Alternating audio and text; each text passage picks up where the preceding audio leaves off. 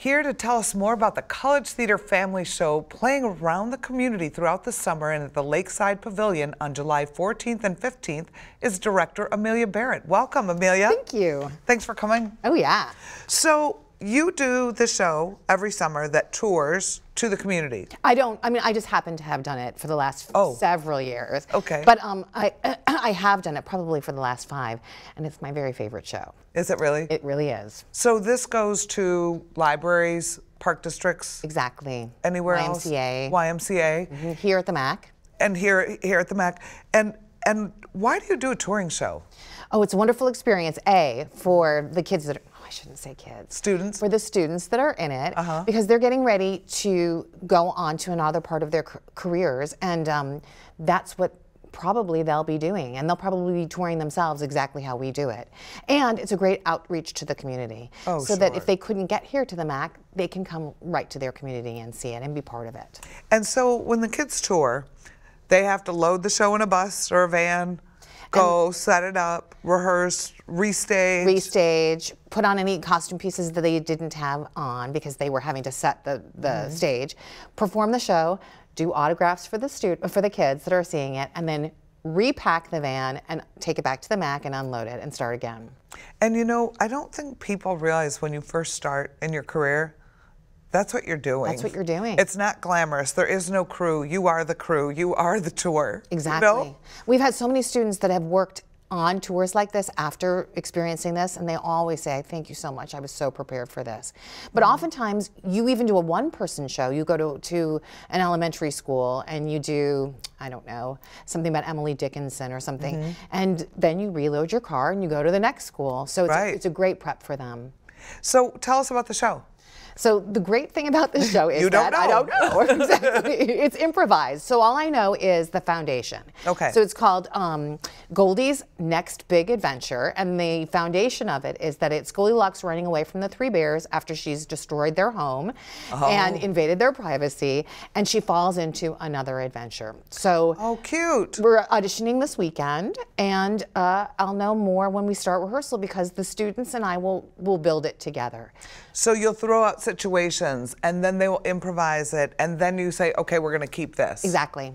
And ultimately we have to have a really good theme, which is you learn boundaries, respect other people, what do you learn about yourself when you're going through this, but it should be fun while you're doing it. And the great part about this one that I'm very excited about is that our set designer and prop designer, who's Michael Moon, is building a die for us. And we're going to toss this big die to the audience and have the children choose what happens next. Oh. So we're going to have to rehearse several different things in the middle and to several different endings because we're going to have them decide what happens at each turn.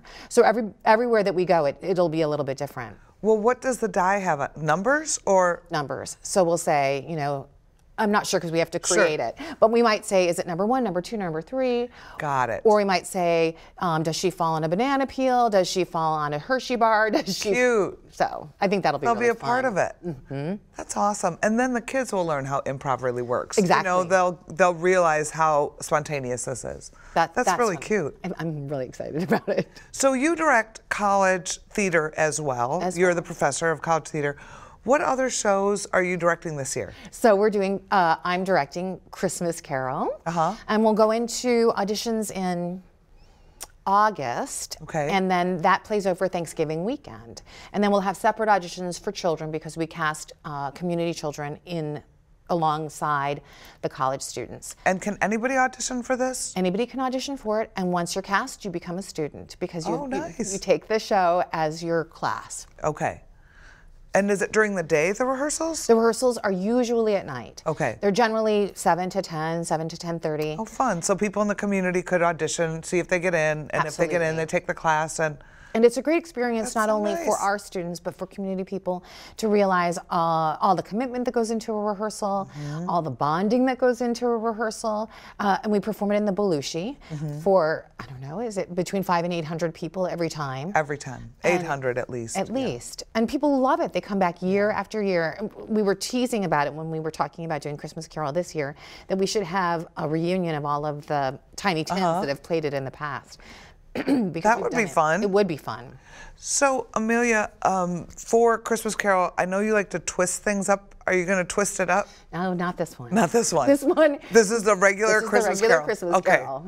Are you going to do it like ghosts or something? Like everybody's a ghost. That would be funny. It was like, and then I woke up from my dream, and here I was. Now this is the script. Classic, and it's adapted by Bill Norris for us, and he's done it for many years for us. He always changes it slightly though every year for us. And it's 90 minutes, which I love for families. It's not like you have to have your kids sit there for 3 hours. Exactly. It's short and it's well done, and the set's beautiful. Gorgeous, and it's huge, and you know it takes up the whole Belushi space. I love it. And you know they do 2 shows on Saturdays and 2 shows on Sundays, and a show on Friday night, and we fly things in, and you have smoke, and we have ghosts, and it's a ball. People love it. Well, that will be exciting. And then what's your other show you're directing? I'm directing 1984 in the spring. Yikes. So that's a big project. It is a huge project, but I think it's actually, with all of the stuff that's going on in television right now, it's this dystopian universe. I think it's going to be a real crowd pleaser, actually. I think so, and real timely. And very timely. And I think a lot of the high schools and maybe grammar schools are studying 1984. So really? It'll be a good thing to write a study guide for and to have post-show discussions for. It'll be a good engagement tool for the community. For everybody. It sounds like you have an exciting year planned. It'll be fun. It will be fun. Thank you so much for coming. Thanks. Goldie's next big adventure will be at the Lakeside Pavillion on Saturday, July 14th and Sunday, July 15th at 5 p.m. This show is free and interactive, so bring a blanket and your imagination for an hour of family fun. Be sure to visit the Cleve Carney Art Gallery between June 1st and July 28th for one. This second annual Emerging Artist exhibit features the work of regional early career artists who are making their mark in the contemporary art world. For more information, visit clevecarneygallery.org.